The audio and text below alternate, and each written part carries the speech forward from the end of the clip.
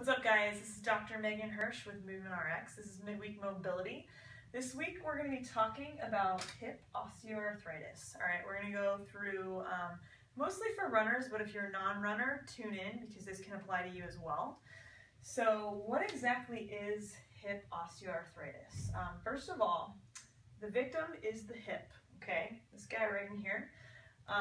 But a lot of times we get this idea that the hip is also the criminal, so we're going to be talking about that as well, and what can be contributing to this hip osteoarthritis. So the hip is a ball and socket joint. I majored in art, as you can see. So believe it or not, this is a pelvis and this is the femur. So our acetabulum here in the pelvis, and then the ball in the socket. So what exactly happens with osteoarthritis is this blue stuff right here is the cartilage. So what can happen is after we get a lot of compressive forces, we'll kind of get into that, but this lining starts to kind of wear away. Okay, so we get rid of this lining here, and then what happens is we start to grow these things called osteophytes on the bone. Okay. It's almost like a little bone spur. You start to lose that space in between, and that is your source of pain right there, okay? So, long story short, that is hip osteoarthritis. Now, what is the criminal? So we've got these things called risk factors that I like to call the accomplice. So they're not exactly causing this, but they're not really helping us prevent it, okay? So these are age. So increasing age, over the age of 65, you're gonna be more at risk.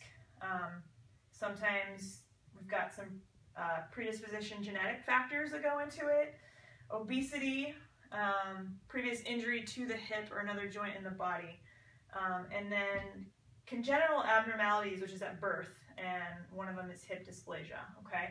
So these can all help contribute to this. The causes that we're going to go over, so we've got running and gait patterns. So the way you run can be a big cause of that. The other thing is motor control, the way your body basically controls some of the muscles you initiate. A lot of times this can go hand in hand. Next thing, muscle imbalances, which is going to be the strength of our hip stabilizers, so like our glute med, and then a decrease in range of motion. A lot of times these two will go hand in hand to contribute to this. So oftentimes we've got some weak muscles, and then we've got some muscles that are tightened, shortened, and this contributes to that decrease in range of motion. So that's what we're going to talk about today, is how these tight hips can contribute to this osteoarthritis. So basically we want to go after the mobility first. If you don't have the mobility, this stuff isn't really going to matter, because if we can't get you into the right positioning, we're not really going to be able to fix your gait pattern. We're not going to be able to fix your strength, okay? So we're going to go after the mobility first. So there's a few tests that we can go through, that you can go through yourself to kind of see where you're at, if maybe this is your problem. First thing we're going to do is called what's a figure 4 test. So you're going to get on a table. You can get on a kitchen table. Just going to lay down. You're going to take your foot, put it over your opposite knee, okay? And then what you want to do is, keeping both hips on the table, you want to try and lower your knee, okay?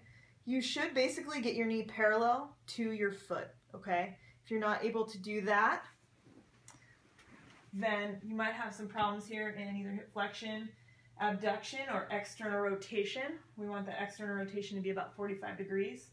The next one is hip flexion. So again, back on your back, you should be able to pull your knees to your chest. We want to go straight up. We don't want to bring our knees out to the side. So straight up, okay? We should be able to get our thigh to our stomach without having pain, okay?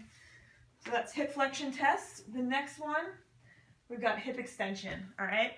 The way we test that is you can come to the edge of a table, plyo box, and what you're going to do is you're going to basically just bring one knee back, again, straight back, not out to the side. You're bringing one knee back. And we should have that leg still resting on the table. We still want the knee at a 90-degree angle. We don't want to be coming off to the side here, okay? So if you guys are up here, it's definitely a hip extension issue. You've got some tight hip flexors. Or if you're out here, it's also hip flexor issue, all right? So those are just some tests. Now you might be asking, well, do we really need 45 degrees of external rotation when we run? Maybe not, but if you're tight in this external, or if you're tight and you can't get into full external rotation, what's most likely happening when you run is you're being automatically pulled into internal rotation, okay? Because you're too tight to stay out there. So your internal rotation force is coming inward, and look at what that force is doing at my hip, okay? So the tight hip can go into all these aspects right here. Running gait pattern, motor control, can screw up some of the muscle imbalances. So you guys test these out, and if you're still having issues, give us a call, shoot us an email. We'd love to hear from you. See you guys next week.